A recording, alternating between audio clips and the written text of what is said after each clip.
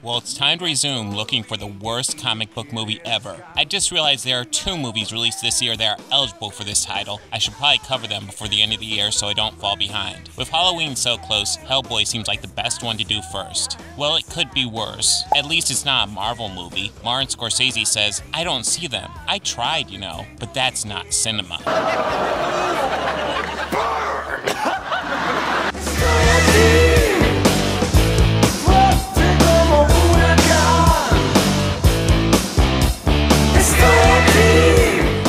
A movie begins with a flashback for exposition purposes, which is cliche, but isn't automatically a bad thing unless this information becomes redundant if it's explained later in the movie, which it absolutely is. Ian McShane's narration gets the first F-bomb of this movie. The year is 517 AD, known as the Dark Ages, and for fucking good reason. Which is such a weak way to establish this movie's R rating, especially since we're about to see a woman get decapitated by King Arthur. Wouldn't it be so much better to play this as family-friendly as long as possible than see a brutal decapitation to establish that R? The F-bomb not only adds nothing, but it doesn't come from any emotion, and just comes off as Ian McShane saying an F-bomb just because they can. Yeah, but your scientists were so preoccupied with whether or not they could, they didn't stop to think if they should. It's so cheap. I don't censor language in my videos, but I also don't drop F-bombs unnecessarily. It's not like I avoid it, but I don't pursue it unless it feels necessary. The narration continues, and McShane makes sure that when he says King Arthur, that we know it's the famous one. King Arthur. Yes, that King Arthur. Here, I was about ready to assume is his dumber clone. What?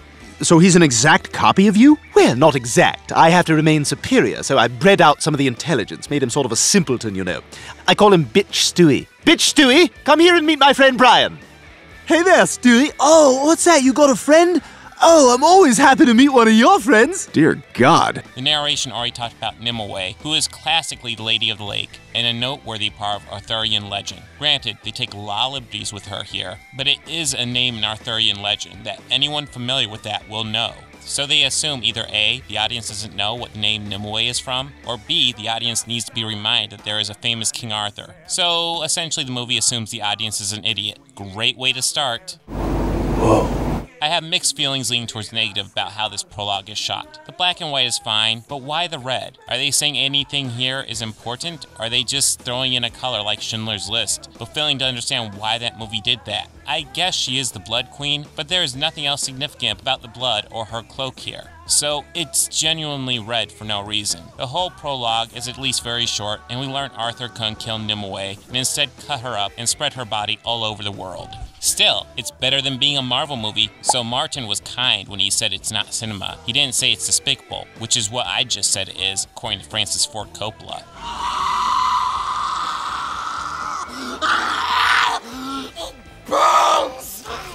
Burns us! Next, Ian McShane gets some more exposition. Agent Ruiz is not your friend, he's someone you get drunk with.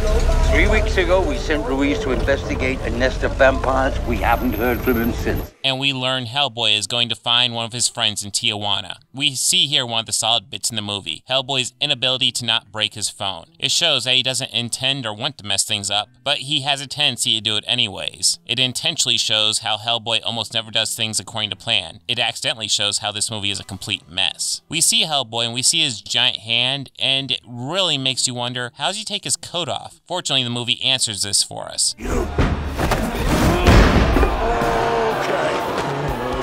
Hang on to that for me. He takes it off between edits. Now we get a fight between Hellboy and his friend, who is now a vampire and seems to quickly be turning into Man-Bat. Hellboy accidentally kills him, reinforcing the idea that Hellboy isn't the most careful person. Overall, not a terrible scene. Hellboy drowns his sorrows before getting recalled to the Bureau for Paranormal Research and Defense. This is where we finally see Ian McShane as Professor Broom, who helps Hellboy shave his horns, and when he's done, he stands back and brags about how good Hellboy looks. Let's see what he accomplished. Nothing! Absolutely nothing! Stupid! You're so stupid! Anyways, Broom tells Hellboy that the Osiris Club have asked for help with giants. Before we can get to that, we have a brief interlude with two shadowy figures complaining about Hellboy, with one telling the other that Nimue exists and can be resurrected. We regroup with Hellboy as he meets with the Osiris Club, and they give him a history lesson in giants. None of it matters in the grand scheme of things, so we'll skip it. We also get a brief reason why Broom and this group don't seem to age, something we didn't even know was a thing until they introduce it right here. It's like having a murder mystery, but not knowing you have one until you're introduced to the killer. What a twist! It's a great way to take mystique out of the whole endeavor. This is where we get to Hellboy's origin, which features discount versions of familiar faces from Guillermo del Toro's 2004 version. We also see the Lobster, who gets to do some heroics and provides absolutely nothing to the plot. The Lobster is played by Thomas Hayden Church, who seems dedicated to making Spider-Man 3 the best comic book movie on his resume. Now take all this. This is where it's revealed that Broom was there with the intent to kill whoever came through the portal that Rasputin opened, which turned out to be Hellboy. We are just barely 20 minutes in this movie, and it's not what I would consider horrible yet, but it is pretty messy. We have Nimue, we have shadowy figures who hate Hellboy, we have the Osiris Club, we have Hellboy's origin, we have the Lobster, and we have giants, and some of it is very loosely connected, but a lot of it isn't at all. The point here is that this movie is rough, but it's not completely off the rails yet. It is referenced here that Hellboy thinks Broom hasn't been the best parent. With patience and understanding, Broom turned that weapon into a force for good. Patience and understanding. You sure we're talking about the same guy? Yet we've seen nothing to indicate anything about their relationship that could be negative. This is easily an instance where showing is better than telling. And then we get the phone thing again.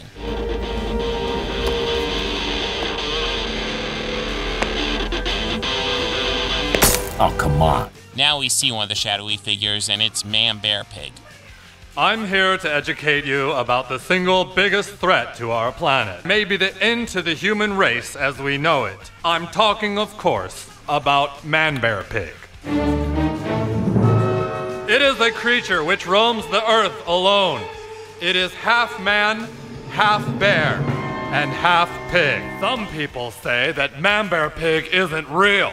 Well, I'm here to tell you now, Man Bear Pig is very real, and he most certainly exists. I'm cereal.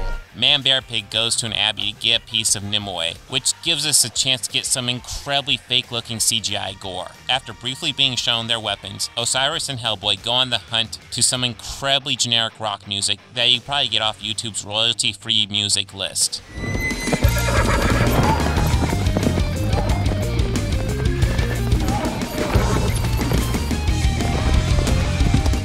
If they're going to inject a rock song out of nowhere into this movie, couldn't it at least be a good one? It's gotta be Mac. Gotta get me on the track.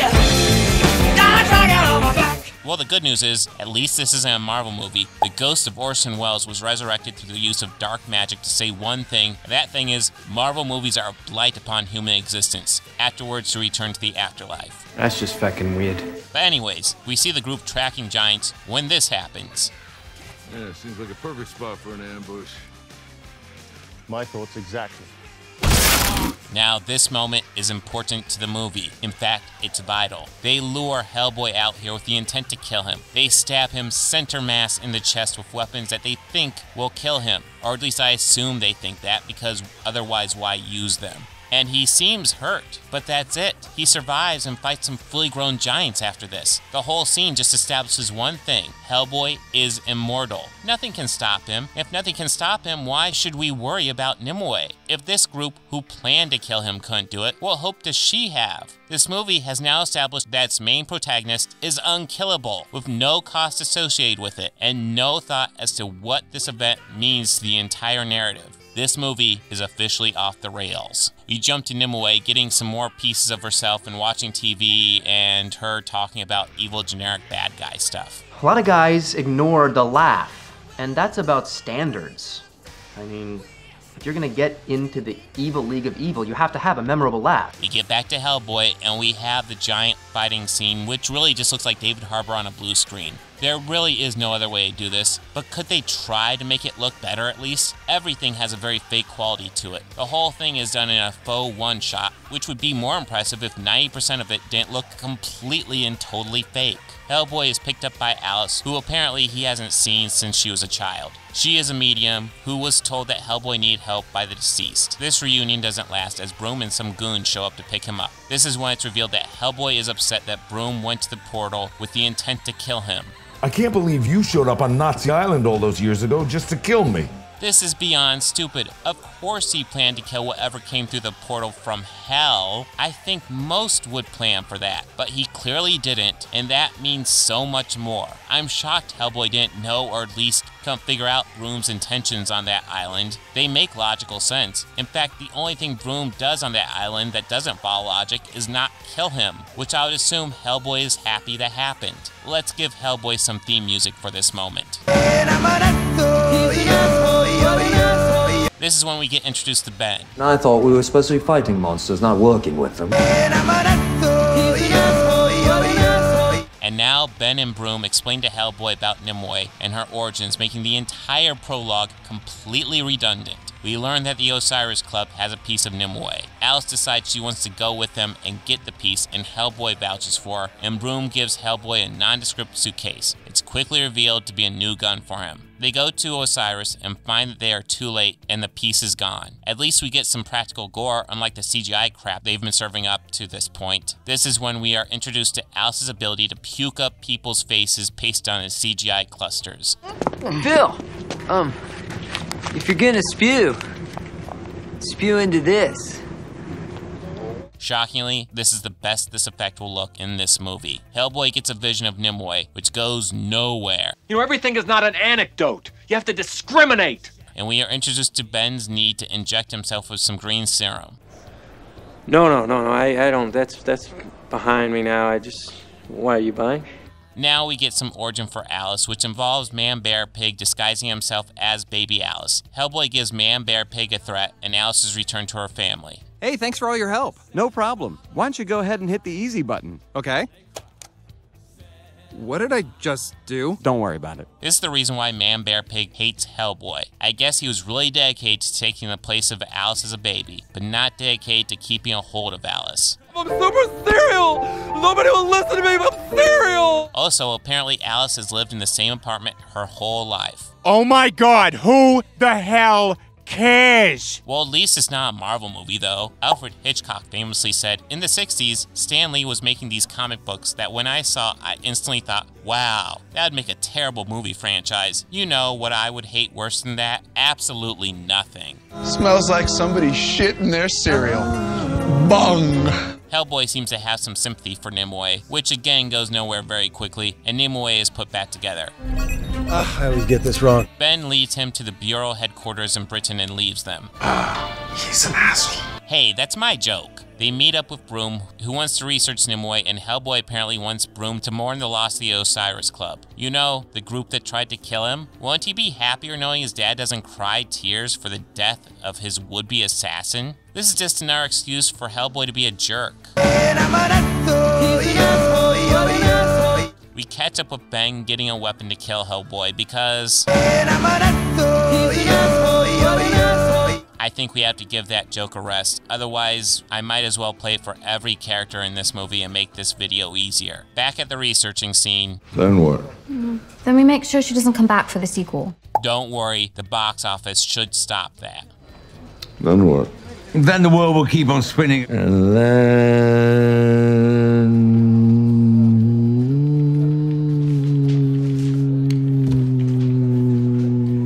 what?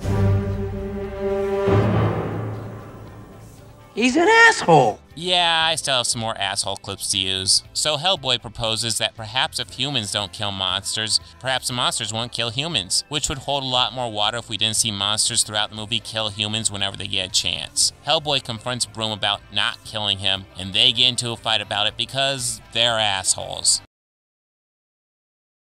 What? No clip for that one? Lame. Hellboy tries to leave when an elevator kidnaps him. What a twist! It's actually a meeting with the other shadowy figure that Man Bear Pig talked to earlier. It turns out she prepared a meal for him and made it from human children. Oh, that's not right. No. I guess this is his reminder that as a general rule, monsters bad. He makes a deal to find out where Nimue is. He betrays her on the deal and she curses him. Oh my god, who the hell cares? Still, as bad as this movie is, at least it's not a Marvel movie. On March 6, 1999, Stanley Kubrick said, in about 10 years, I suspect there'll be a thing called the Marvel Cinematic Universe. They'll make over 20 movies in 10 years, and they will all be the worst movies ever made. Worse than AI will be. And the good news is, I will suddenly die of a heart attack tomorrow, and will never have to watch one of those abominations. What the shit? Anyways, Hellboy drops back in on Broom, who cracks a joke at him, without wondering how on earth did he just fall through the ceiling. This leads to a good use of licensed music.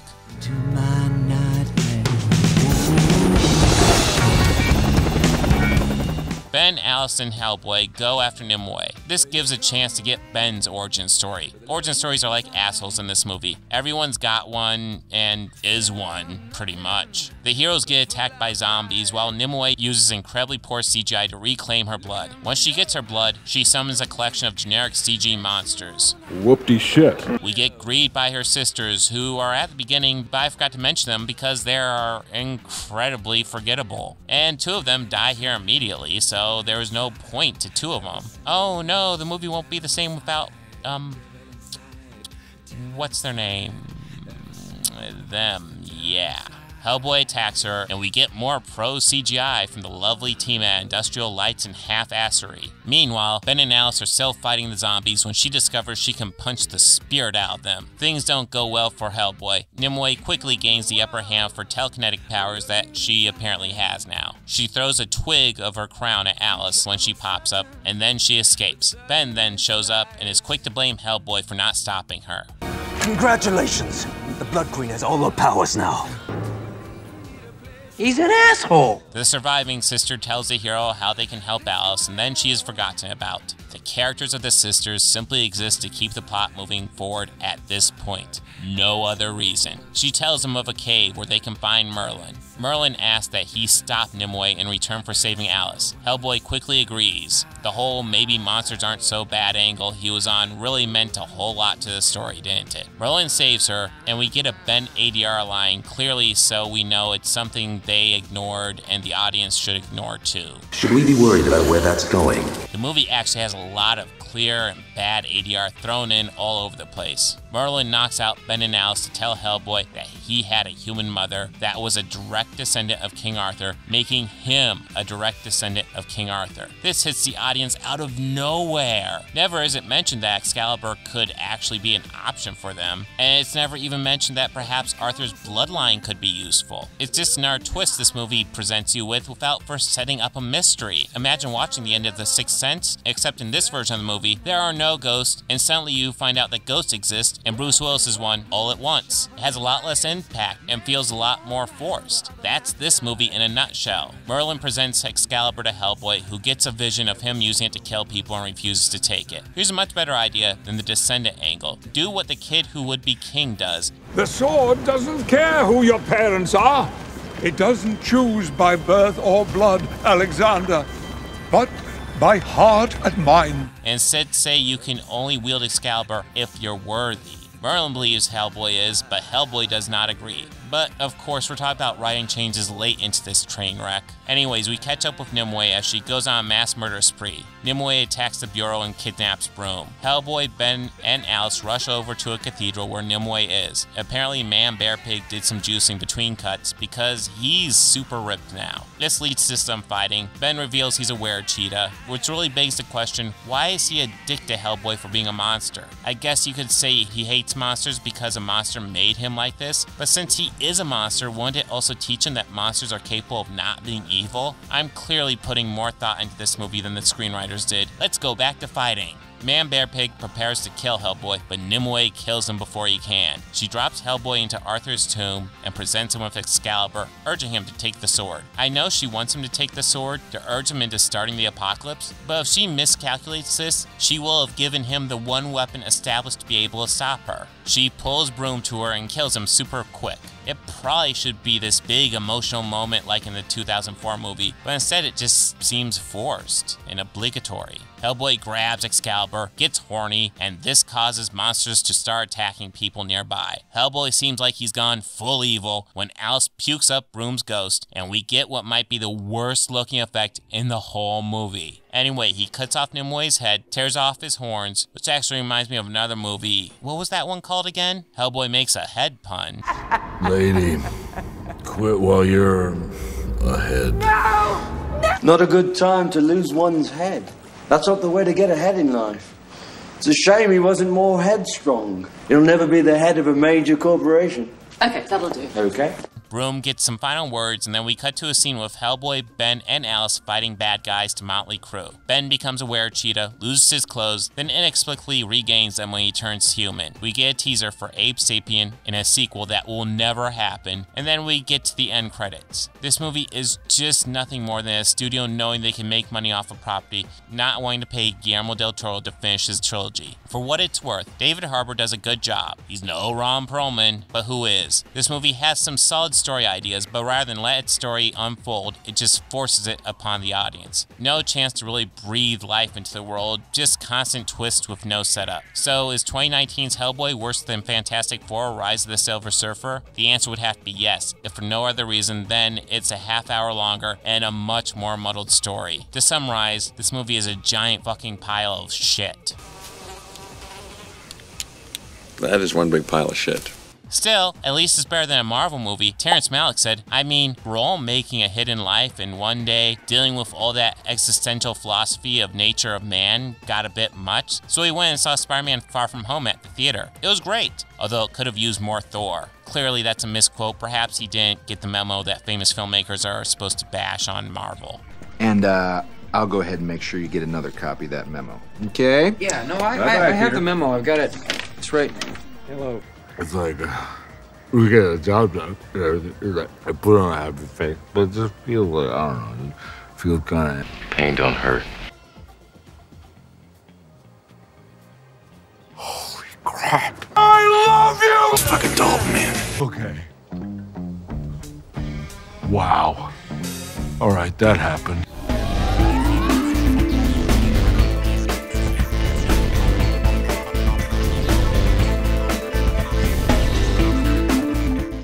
They think order and chaos are somehow opposites and try to control what won't.